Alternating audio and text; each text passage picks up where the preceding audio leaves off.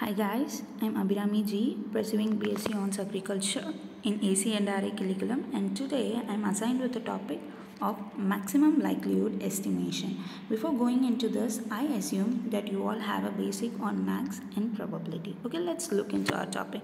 What is this maximum likelihood estimation method is?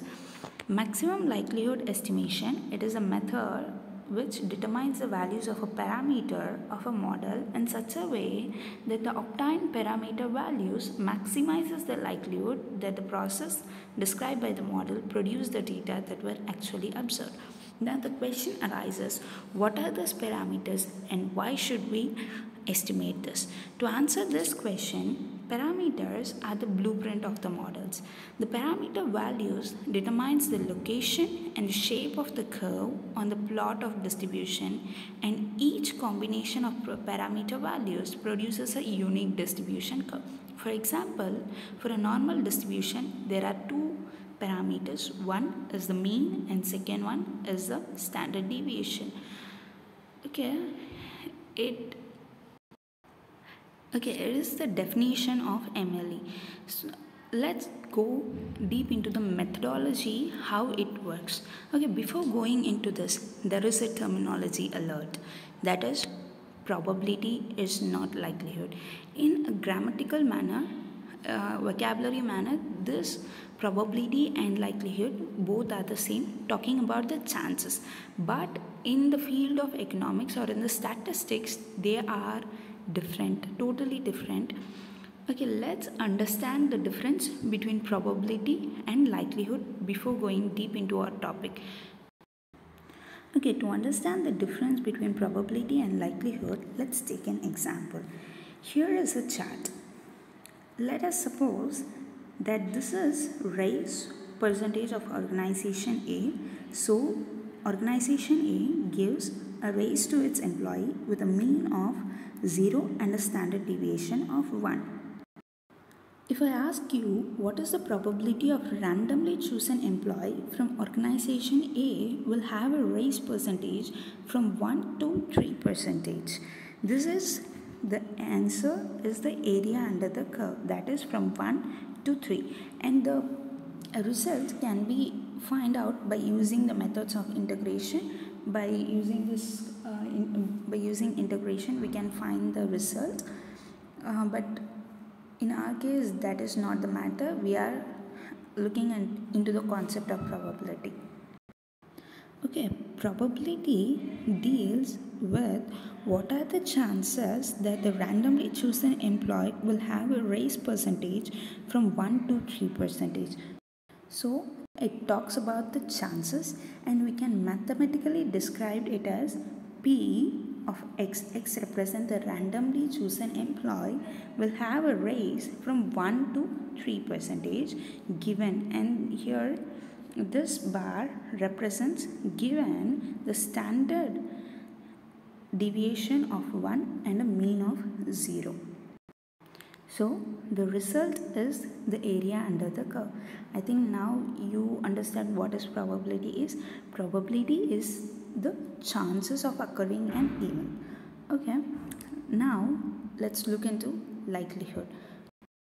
If I ask you what is the likelihood of randomly chosen employee with a raise percentage of 3 well belonging to an organization A, this is what likelihood is, and it gives the answer, that is the fixed point on the y-axis.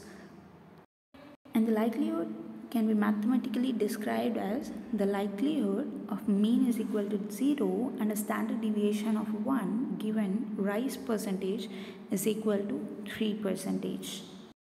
In this, we are finding that how likely the randomly chosen employee with a raise of 3% will belonging to this organization. So probability talks about the chances, and the likelihood talks about how likely the given data fits the model. And the probability is the area under the curve, and the likelihood is the fixed point, that is y-axis value is the likelihood. In summary, probabilities are the areas under a fixed distribution, and it is mathematically represented as probability of data given distribution. So probability is the chances of occurrence of an event in a given standard distribution. See, here the distributions are fixed, that is the mu value and the standard deviation is fixed, and the data which is in the left side is changing. If you take likelihood, these are the y-axis values for fixed data points with distributions that can be moved. So likelihood is how likely the given data fits the distribution. I hope that you all cleared with the difference of probability and likelihood. Okay, let's move into the methodology of maximum likelihood estimation. According to this method, the logic is that we consider each possible value as a parameter and compute the likelihood of each parameter might have, and that are the true values of the parameters for the given model. That true value for which the likelihood is greater is chosen as the estimate, that is the maximum likelihood estimate. Okay, now look into the text clearly. What is this explains is, in this method there are values. For example, take 1, 2 and 3. Okay, these are the values. We consider all these values as a parameter. Okay, and we find the probability of occurring, that is the likelihood of occurring each value, and we find a value, and we find a final value, that is the fixed point on the y-axis it says. So among this, which one have a high likelihood, that value will be considered as the maximum likelihood estimate. So in this method, we will consider all the values as a parameters, and we will find what is the likelihood of this parameter, and we get some value that is called the true value, and among this value which is having a greater value can be chosen as an estimate, that is maximum likelihood estimate. Okay, to understand this, let's take an example. Let's say we assume a bunch of mice. Okay, the goal of maximum likelihood is to find the optimal way to fit a distribution to the data. There are a lot of different types of distributions for different types of data. Like we have normal distribution, exponential, and gamma, and many more. In this case, we think that the weight might be normal distributed. That means we think it comes from this type of distribution. Normally distributed means a number of things. First, we expect most of the measurements to be close to the mean, that is to the average. Like here, the average mouse weight, and most of the mouse weight closes the average. The second one, we accept that the measurements to be relatively symmetric around the mean. What does it mean? It is that on both sides of the mean, the distribution should be symmetrical. Even though the measurements are preferably symmetrical, not preferably symmetrical around the mean, they are not crazy skewed to one side either. Normal distribution comes in all kind of shape and size. This may be skinny, maybe medium, or maybe large box. Once we settle on the shape, we have to figure out where to center the thing. Is one location better than the other? Before going into too technical, let's just pick any old normal distribution and see how well it fits the data. Okay, this distribution says most of the value we measure should be near my average. Okay. Unfortunately, most of the values we measured are far from the distribution's average. According to a normal distribution with a mean over here, the probability or likelihood of observing all this weight is low. What if we shift the normal distribution over so that its mean was same as the average weight?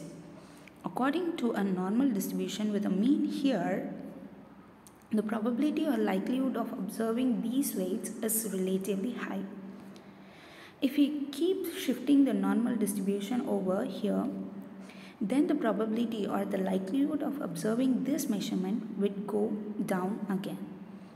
Okay, now we can plot the likelihood of observing the data against the location of the center of distribution. Okay, we start on the left side and we continue the likelihood of observing the data. Then we shift the distribution to the right and recalculate which is done at down the data.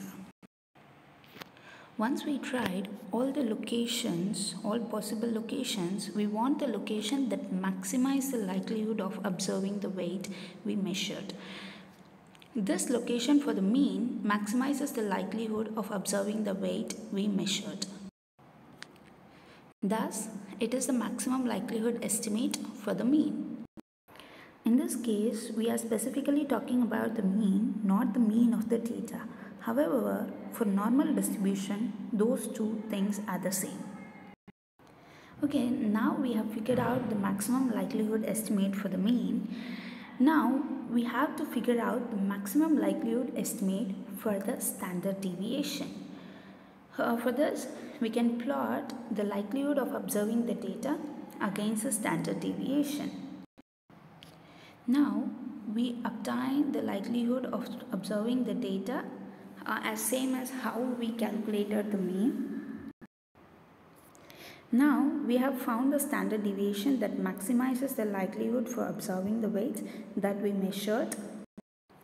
This is the normal distribution that has been fit to the data by using the maximum likelihood estimations for the mean and the standard deviation.